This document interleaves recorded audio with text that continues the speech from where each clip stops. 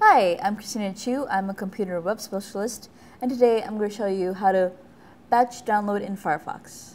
Now, you have to download an add-on for this because they don't have it as a default setting. So I'm just going to go to the add-ons page, search batch download, and it's the first one that comes up. Add to my Firefox, and then click on install now, and then restart it. And as it restarts, you will see that it will automatically become one of your tools. Now the batch download add-on for Firefox is downloaded, so you can just right-click on anything and it'll just show you a batch download button for you to batch download.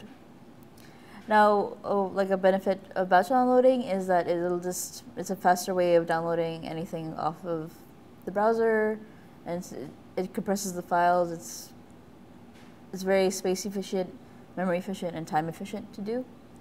Now that is batch downloading in Firefox. Thank you for joining me. My name is Christina Chiu.